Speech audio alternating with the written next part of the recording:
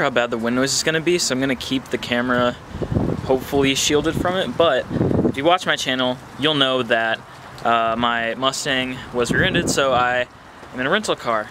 I have happened to be blessed with the rare opportunity to drive none other than a 2018 Kia Optima. So, going over the car right now, we have some silver wheels on here that are 16s. We got 16s on here, and if you'll go ahead and notice, they're just an awesome bronze color. That's not brake dust. That's they're just really cool, unique colors, and they look great. So some sweet 16-inch wheels on there.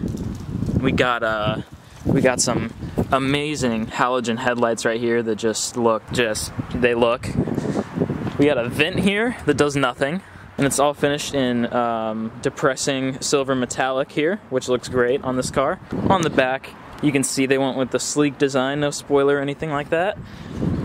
You got the single exit exhaust tip that is basically just a circle inside of a big oval. As you can tell, this car is just in great shape. It looks great. So, outside looks amazing in this color.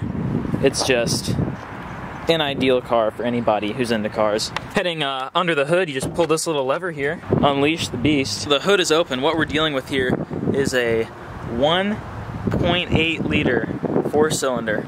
4 cylinders in this bad boy. You got this Ram Air right here. That's great. I think we should go ahead and hop on in the Kia.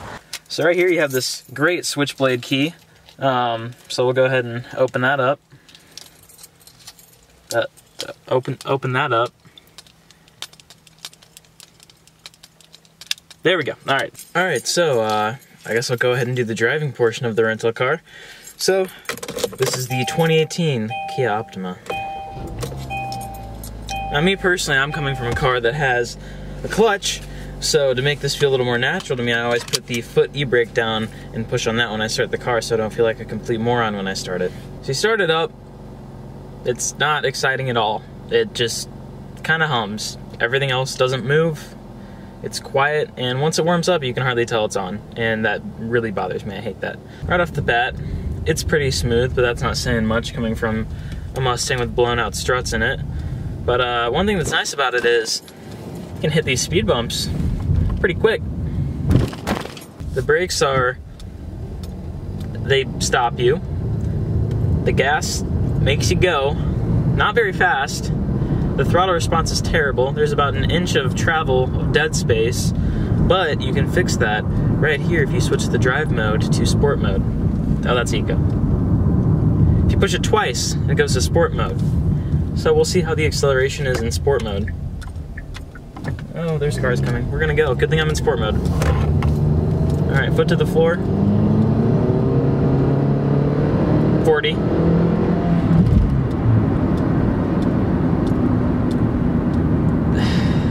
All that sport mode seems to do is hold the gears, which just is terrible. It makes a horrible noise. The car sounds disgusting.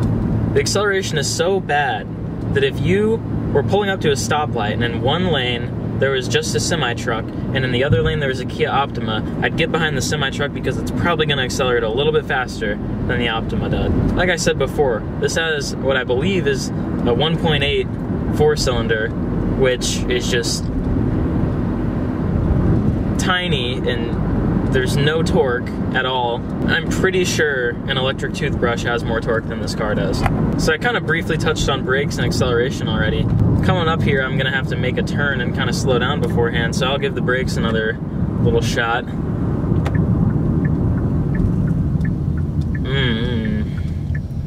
They're not very confidence-inspiring, that's for sure. Do they stop the car? Yes.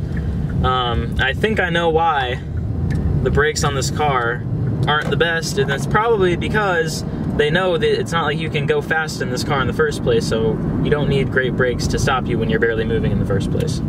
As far as visibility goes, it's alright. It's not bad. Out the front it's okay, other than right here in the corners. These A-pillars with like this mirror thing are just miserable. They block a ton of your vision, and they just kind of suck. The blind spot monitors, they beep more than an episode of Hell's Kitchen when Gordon Ramsay's mad. They don't really do much. Oh, we're going. Yeah, no one was even in my blind spot and it went off, but you know, we're gonna send it still.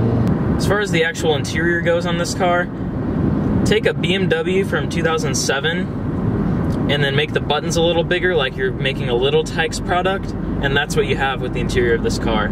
It doesn't feel cheap, it doesn't feel nice, it basically just seems like you took a BMW and ripped everything off of the design of the interior. These seats are about as comfortable as the bleachers from my middle school. They have no bolstering or lateral support. Your butt falls asleep after about 15 minutes of driving, and they just are pitiful. The cloth, I will say, isn't the worst cloth I've ever felt in my life. One thing, I'm not actually going to be sarcastic about this, one thing I do kind of like is the gauges. They're big and easy to read, and in the center there's like a digital display that you can go through some stuff. But to get through that digital display, you have to look at this horrible steering wheel, which it just, the buttons are confusing, and there's a lot of them, and it doesn't make sense until you like drive this car for like a week, and then it starts to kind of make sense, but it still is not great. It's confusing. It's kind of pointless, honestly. The steering wheel, it feels cheap, which is to be expected, and it has like these notches up at the top to maybe make it feel a little bit sportier for when you kick it into sport mode or accidentally kick it into eco mode. I don't know.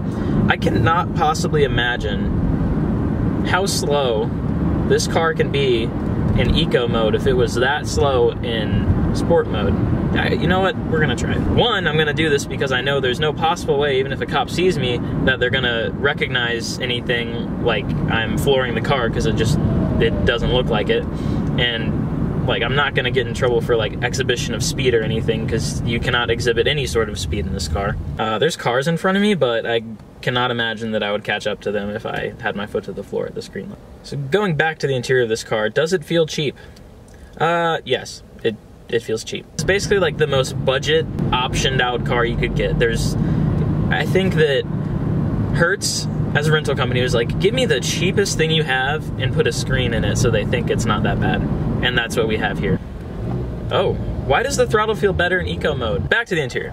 Everything in here. That's the steering wheel you're hearing right now. Everything's cheap. Everything in here is cheap. And like I said, they're fooling you because you have Apple CarPlay or Android Auto, but I don't know why you'd want to use that. If you don't have Apple CarPlay, basically the screen looks like it's from a 2008 Android, and it's terrible. It looks horrible. It's gross. The resolution's bad. But you plug in your iPhone, you go to Apple CarPlay, and the resolution is still terrible, but it looks like an iPhone now, so it's better. So for like interior amenities, looking around here, it's got this compartment thingy with a cigarette lighter, an aux port, and a USB port, and another 12 volt actually. That's nice. It's got two. It's got, no, I thought I saw a little carpet thing down there that's soft, but it's not. It's just plastic. There's a lady next to me just staring at me while I do this, and it's really awkward. Oh, eco mode on the on-ramp. This is dangerous. I don't know if I'll get up to speed in time. Okay, so right now I'm at 40. I'm gonna put my foot to the floor. 45, 50, 60, okay, regular mode. Okay, no, I'm not coming over another lane. I hate this blind spot monitoring. It's terrible. It's awful. Well, I feel like this would be good. This engine would be good in like a go-kart maybe. Then maybe it would be like okay. But this just seems like Kia was thinking, what's the bare minimum we can put in this car so it's legal on the highway? And so people that like don't know anything about cars will think it's fine. And then they came up with this and threw it in this car. I think that's exactly what happened. Wind noise, now that I don't have any music on, is actually not the best. Yeah, it kind of sucks. Visibility out the back, now that I'm looking, is pretty bad. Like, my Mustang has better visibility out the back than this does. I feel like I'm in a 6th generation Camaro. The steering feel is so numb that it's miserable. Turning is horrible. If you're looking for good handling, I think a gurney would be a better option for you than the Kia Optima would be. For a rental, is it bad? No, it could be worse. It could be, well, I think it could be worse. My car's in the shop, and I'm grateful to have a rental, don't get me wrong, but coming from like a car person standpoint, that's where this review is coming from. So please recognize that, and please don't get all like angry in the comments and yell at me and say I'm like a rich, privileged kid that's complaining about a rental car. Just shut up, please. It's fine. It's fine. Calm down. It's a joke. Ooh, there's a Panamera next to me. Let's race them. I think they have cruise control on, and I was flooring it and they were still pulling for me. So, most cars I review are semi-exhilarating, you can have fun in them, and they handle pretty well, they have good acceleration, etc. There's a lot of cars that I've driven that aren't that way, that aren't designed for that, like my dad's Fusion, for example. It's not designed to be a fast car, handle well, but it's quick and can be fun, and it can handle a corner or two. This just feels awful. Like, okay, if you are one of those people that's just like, oh, I just need a car to get from point A to point B, this is the car for you. No, that's it. That's all it does. I cannot imagine waking up every day of my life thinking, wow, I'm paying for that silver Kia Optima in my garage, and I'm gonna walk out this door and get in that car and enjoy my experience. Like, that just wouldn't happen. I guess people just don't think about that whenever they have a car like this. It's just so boring. I don't understand. Oh, here comes a corner. Let's see how it does. I'm not gonna slow down as much. Holy mother of God! That's got a lot of body roll. I'm just looking in front of me at this Corolla that's finished in silver with like the most basic wheels. And I just think to myself, wow, that must like suck. That must be so boring. And then I think about it and like, I'm in that car. Basically. Wow, okay.